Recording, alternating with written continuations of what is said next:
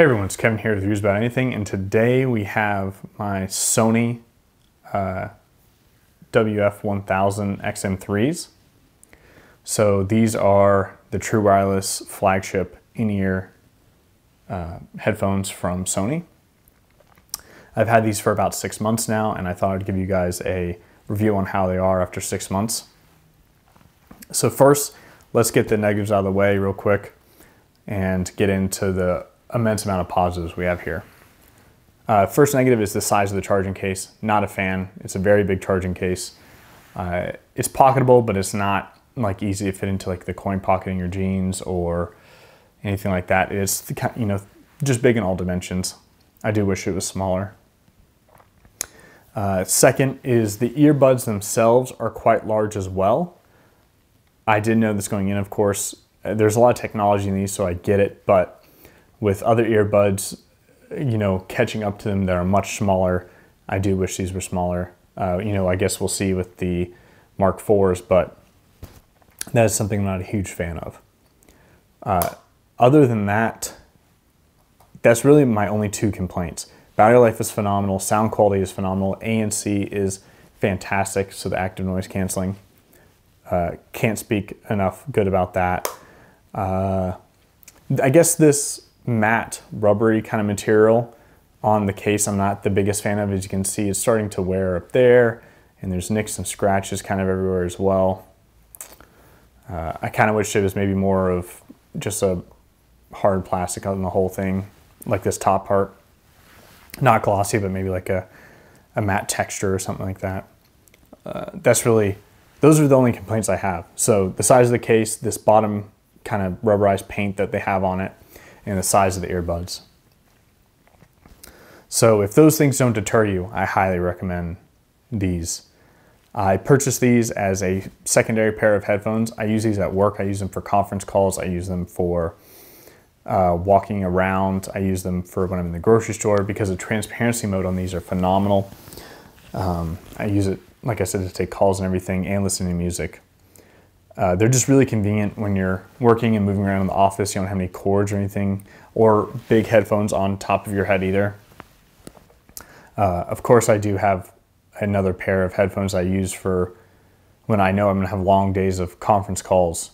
These can get just like any in-ear, something sitting in your ear all day can get a little irritating for some people. It does for me. So over-ears are the way to go for that. But for just daily use, walking around the office and just to throw in something to listen to when you're walking through the grocery store or whatever, these are phenomenal.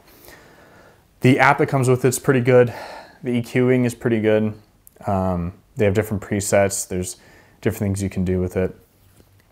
Pairing's really easy. You can use each bud independent from the other, which is nice. The charge case charges a bunch of times, which is nice as well. I think about 3 times it charges it. And these have crazy battery life. I think they rated it at 7, but I swear I get probably about 10 hours out of them because I can go a whole day at work and also go to the grocery store and some other places and get home and they're still, fully charged, never taking them out of my, or not fully charged, but they still have charge, never taking them out of my ears. The active noise canceling is by far the best I've ever experienced.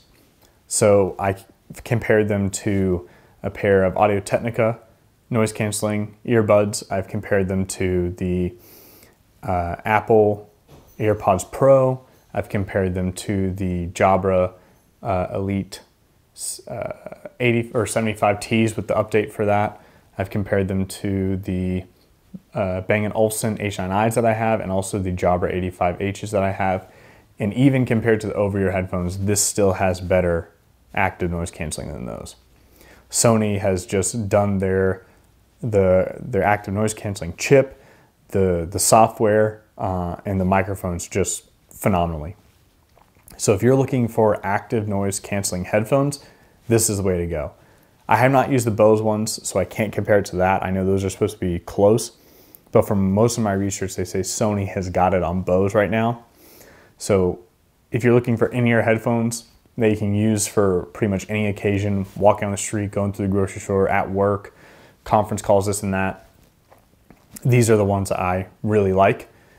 The Jabras are very close, the newer ones. I have the old 65Ts. I've used the 75Ts as well. They're very close. The active noise canceling is not as good. The microphone quality on that's a bit better for if you're going to make a lot of phone calls and conference calls. But if you're just doing occasional, meetings and phone calls, these microphones are perfectly fine. I've been told that this actually sounds better than my Samsung Note 10 Plus's microphone.